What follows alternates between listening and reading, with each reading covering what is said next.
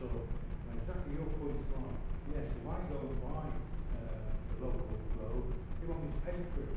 And I've decided to make it free. The lady at the front. And I was just going to say this team we're always what's offering people to go to and activities that are there, how our departments and discussing of putting a sheet together of what we do and getting it out there more, so maybe getting the activities that are already up in the papers talking about getting helping involved. And that's what we wanted to do, to let the community groups who are already doing this just somewhat to bring it together and make sure everybody knows about it. Right. Were there any people this side of the room that wanted to come? Okay. I think Paul's idea is a pretty fair idea and a pretty good idea actually. I get information from the National Health, from the hospital National Health. It's squirted through email and squirted through the letterbox as well, in snail post. I don't know why they send both, but they do. And it would be very nice to actually put that in the information which comes through and tells you about your hospital, tells you how your hospital, what the governors are, because as we all know, there's governors on these hospital boards now, of which we know most of them, don't we, on this table, around there. And that information could feed through onto that. The problem comes, it's quite expensive to run a news sheet, as we... Absolutely, but if we take all the, if these organisations would donate some of their communications budget to this project, and we can use some of our own project, and we know we've got volunteers who will help, and we can perhaps create a job for somebody, Maybe you should talk to the chair people of these of the trusts to start with. I'm trying to bring people in who've actually said they want to talk. The real advantage of this tool, what I was suggesting, is one of the aims of trying to understand our big budgets is whether people could come together and spend their budgets more effectively if we all actually did it jointly. And this would be a little prototype of that. More Good idea. Firstly, I was going to say, can't we combine our efforts with really clinical commission groups, and there's quite a number of organisations that actually put together, and it's not particular to Birkenhead, and that might be something that I'm sure you could work through that. But the other thing I was going to ask, even for next time, can we please start using the faith groups newsletters? They're the only ones that regularly go out in quite large numbers. In certainly not very, every church has got its own newsletter. We would happily put in notice of this meeting and other things that are important without the slightest difficulty and probably much more contact than any other mechanism that we're using for it.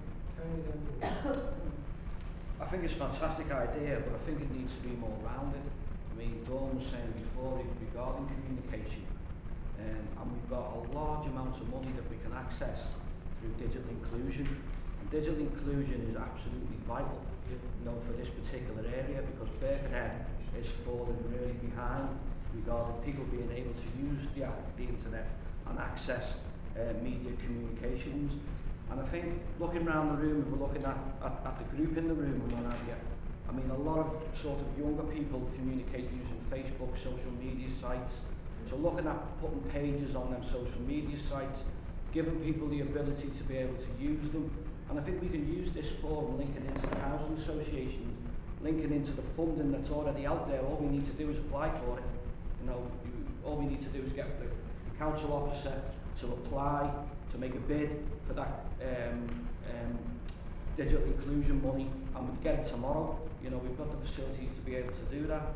That could help support the wider project, but also fill in the gaps regarding digital inclusion, digital communication, the communication of reading, getting that reading material, using every single avenue we possibly can to get that communication out there and saving ourselves some money, basically. Can I also say, Tom, just coming back, because we had a meeting last night up in Liverpool where a lady had just been through digital inclusion.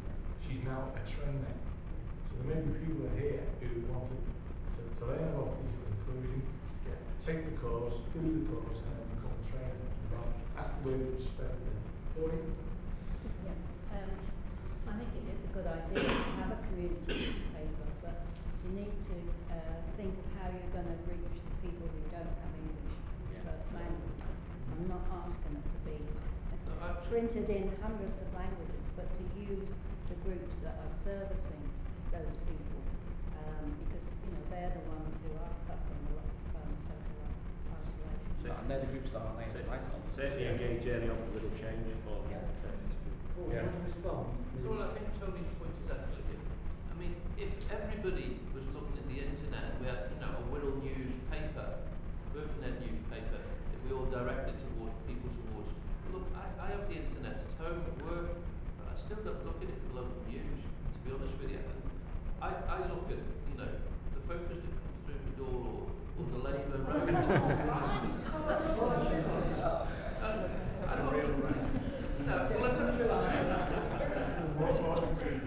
Or the Labour road that comes through my door, then that's, you know, I do look at it. So obviously the ultimate objective would be to have our Birkenhead community newspaper online in various languages. But not everybody will look at that.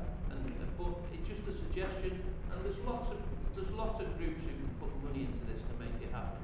And we could create jobs as well at the same time. Paul, could we ask you in Dawn, to take this a stage further, look at the more obvious ones that have large budgets that put their own separate material out, see to what extent they're prepared to work with us, and then come back with a paper. And put that on the agenda. We've got the Birkenhead Public Service Board meeting on the 13th of February. Explained at the last meeting that at the first meeting that we discussed communications as a priority. If this priority is agreed tonight, I'm going to go back to them with this on the table. This is what we're going to do. What can they contribute to it? So that will happen on the 13th, and I'll follow up with a conclusion as part of that. Would you agree? Agreed. Dawn, recommendation 3. Yeah, so just the last one around recommendations is looking at community engagement. We had a discussion last time how it would be really positive to follow the principles of asset-based and not looking at community reps. The recommendation is that it would be really good if a subgroup could come together to look at that and how we're going to develop that moving forward for Birkenhead to ensure that engagement is there. So it's to look for nominations from a subgroup. I'll also. You want to go to the pub more often, do you? 4 or 5 would be great. We've got 2 volunteers. I want to. Three, three.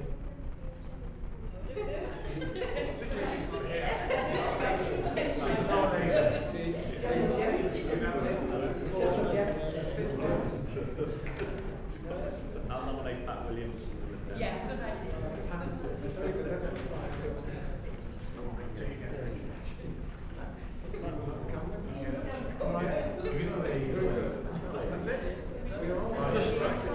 Can I just break it, just to avoid, you know, because we've got the public there and what have you, is people will be keen to get involved in that. I know people who are in the audience tonight will be keen to get involved in being part of that community involvement. How do they feed into that group? I think if that group meets initially and we look at how that can develop, what systems are already there.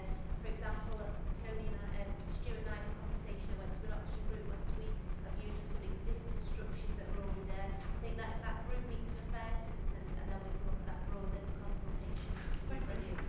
Great. Yes, yeah. Right, we're on to item 4, which is public questions and hopefully answers. Any questions? Yes, lady at the back. Is the youth club still going ahead at Charing Cross by fire station? Youth zone. You said. Youth zone. Yeah. Short answer is yes. When's it proposed to be? Okay, just to get in the without going into we're at the stage. Sorry, we're at the stage of putting the funding together. We will need about 6 million to build it. That's how much these new zones cost. The council's already committed 2 million from its capital resources. We've got a site that's been identified next to the new fire station in central Birkenhead. The fire service are putting that site in for free for us. And we have got £1 million from a charitable trust. Yeah, so a charity has put £1 million in. And we are in the process of talking to a range of other potential contributors from the public and the private sector. So we're about 2/3 towards our aim of 6 million. With a fair wind, if I'm being realistic, we're probably talking about a start on staff probably sometime. Dawn, remind me, towards the end of 15. Built by 16 and built by, so yeah, builds don't take 18 months. So when would the project start next year? It was next year, 2014. So 2014 this year. So when would it? So we're looking at a start next year to be open by 2016. But it's very much, you know, it's very much looking positive. A lot of other work going on around that as well. For example, it's just started, and where a lot more information will come out about community service to make it really local to Wirral. It's looking at the branding and the logoing and what it'll be called, and that is completely led by young people. I went to a session Tuesday evening with a group of young people, and we're bringing some services free of charge from ICE, which is a marketing company based in Camellards, and the young people are saying, what are we going to call it? What colour is it going to be? What's it going to look like? That process will take 6 weeks, so hopefully by the next meeting I'll be able to bring something back, and that's when we'll really start pushing, because we'll have that Wirral version rather than a Newton. Just that we need to be championing this and get behind it, because there are people who are beginning to try and make it look just like a Birkenhead project. It is a Wirral youth zone, and the experience around the whole of the country is, if you build something good enough for young people, they will travel far and wide to get to that. I know it sounds, you know, we think that'll never happen, but the experience is where they're successful, they've built them in one part of a borough and the whole of the borough use it. They've shown us this. The other thing I think would be a project for us, perhaps, there are certain trips being arranged, aren't there, for people to go and see these type of youth zones somewhere else. Now, I think council's here, but I certainly think members of our public should go, and they can be ambassadors and champions for us as well. So if that's available and people are interested in going to see something like that, you know, get behind it, because there are detractors out there who are trying to scupper this project. I took a group of 15 young people from NCS in summer 2013, and they thought it was amazing. They're now part of the panel. Wigan. It was absolutely fantastic. It hosted everything.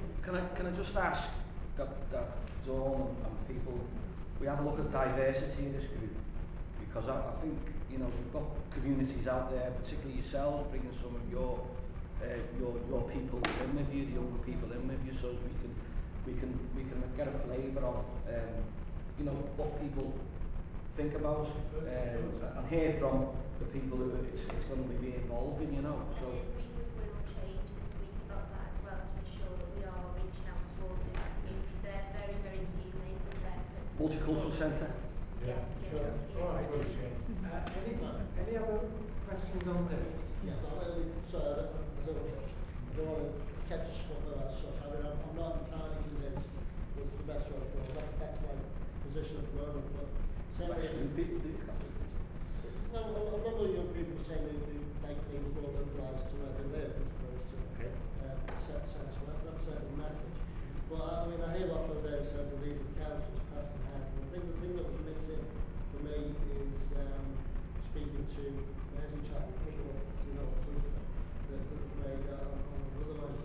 Because I think one of the biggest barriers is going to be is getting safely there and safely home, particularly for those people that are LGBT.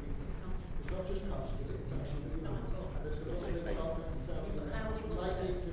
It might need to be bespoke for that particular facility. That's exactly what it is. I mean, just through you, Chair, just to assure Stuart, we are in regular conversation with Mersey Travel about making sure that by the time the youth zone is open, we've got a good quality public transport offer to young people, both in terms of cost and also safety. So we are having those conversations, because I recognise that's an important issue. Is there another question? Yes? Unfortunately, my name is Leonora. It's not what you've just been talking about. It's to do with the Boundary Road opposite Bidston Hill, where we have to park on the pavement. I have a disabled badge out display outside our home, and unfortunately I have to park as near off it as possible, and so does my neighbours, because the articulated lorries come down and double-decker buses come down, And last year, 2 cars hit my car, and their cars were smashed up and everything, because I had done what I was advised to park in my disabled bay. But unfortunately now I'm parking on the pavement, and I want to know what exactly that can be done about it. I don't want to jump in, but we did, you were at the meeting, Leonora, where the scrutiny committee, Alan chairs, and we were there. We had a full and wide-ranging debate around parking on pavements, and we actually recommended at that meeting that the issue of parking on pavements come down to the local constituency committees, because, to be honest, in some of the streets in Birkenhead, parking on the pavements is the only way you'll survive and make the area safe and keep your car in one piece. Whereas the argument from other parts of the borough, where this is a disgrace, people should never park on the pavements, it should be, hung, drawn and quartered.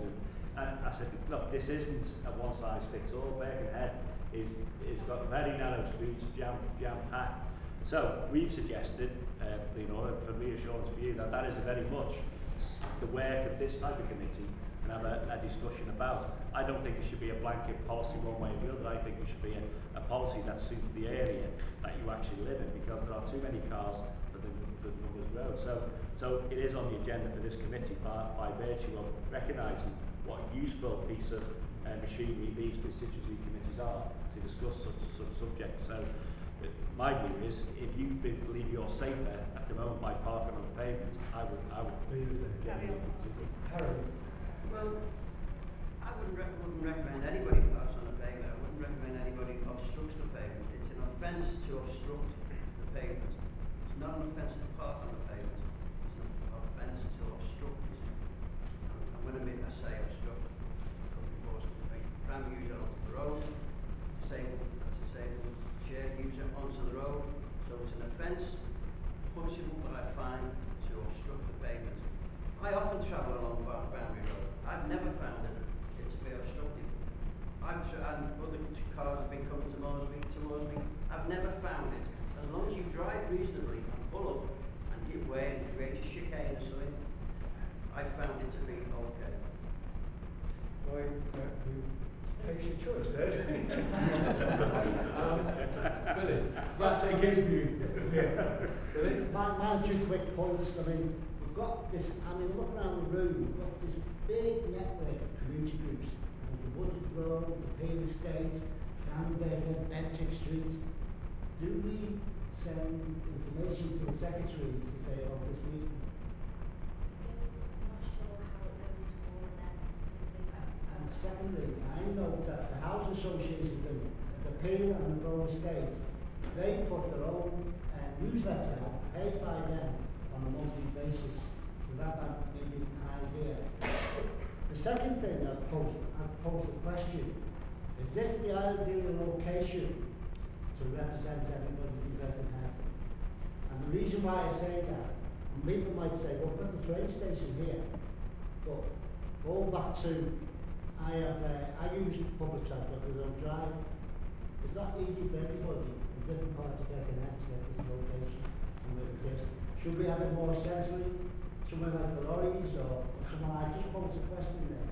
And I'm thinking about how do people get to a location. Can I just come in on that? There's two issues there, though. Except the point made. But I think one of the things that we're trying to do is, and the company's just been provided to do that, is Neptune. And it was highlighted, but this building will actually in at this present moment in time. School staff from Maiden Lane are going to be in here, working from here, from the end of March. So we're trying to open up this area again of Good idea. And I just honestly believe the more we use this usable facility, Good idea. But also, Billy, we had our party meeting in the lorries last week. They're now so successful, we had to meet actually in the cafe area, and it was very difficult to make ourselves heard because the radiators were banging away. It was one of the more unpleasant meetings that we've actually had for you. But I just think, this is a beautiful room, then you just set out because you're We're all here, aren't we? Yeah. or we're not. Correct. I mean, I wear 2 hearing aids and I'm struggling to hear some people. And I see you've got microphones, but most people don't have them. I think that's a really important Can I just say, this is supposed to Just be. the fact that on that, at the end of the last meeting, We did say. made comment about We did. microphones. And I think our expectation was that the one that's used in Wallasey, where there's microphones in front of virtually everybody, would be the system that would be shipped over rather than, you know, something that's obviously got to be back with the band before we leave. And on the question, I mean, I think I'm with everybody else. It's a fair question to pose, but I think most people look at Birkenhead Town Hall and think that this is the civic centre of the town. This is supposed to be a session for the people who ask us questions. Now, I've only other questions, because if there isn't, I want to ask Robert. Let's have the questions, and then we're actually running out of time already. Maybe a report on Williamson for us. All right. Just a general suggestion. I mean, Dawn and the Task and Finish group, I think they have a really fairly tough agenda. And collectively, you've decided on 3 or 4 really sensible projects. But how, in fact, can we interface with the professionals, the community groups, all the other organizations, some of which actually already have significant expertise and practice? Would it not be worth thinking, for those sorts of designated priority areas, to try and co-opt people onto work groups for those particular projects, to develop the agenda and to make sure that they can in fact be taken forward in a more concerted and collaborative way? Could we actually begin that process? Dawn, might you talk with Pauline on what moves we might make to make these meetings more friendly for people? And maybe we could allow Dawn possible to act on those suggestions. All right, John? Just a very brief question. I know that you've got Neptune to come up with a master plan for Birkenhead.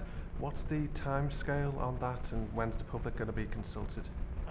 We, at the moment, we're hoping that they'll be able to come up with their initial proposals in a couple of months, and they'll be shared.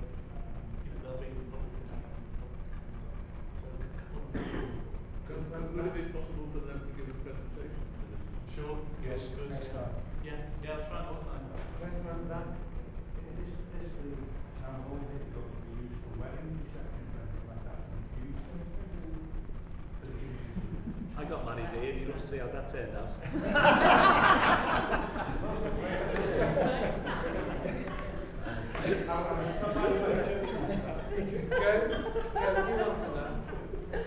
Thanks, Jeffrey. It is a very valid question, something that we are consistently looking at. We do have licensing arrangements for here, so it can take place. The difficulty for us though sometimes is catering, people on the whole reception, so it's about how we can perhaps, using this as a hub, maybe consider the whole of the area something as a wedding attraction or an occasion attraction area. So we continue to look at that, but this on its own building wouldn't probably lend itself too well, but we are trying to be creative about it. Well, I can give you a prime example. I came in Saturday and in fact I was drove down there with a guy from security coming through, and I asked that specific question. He doesn't know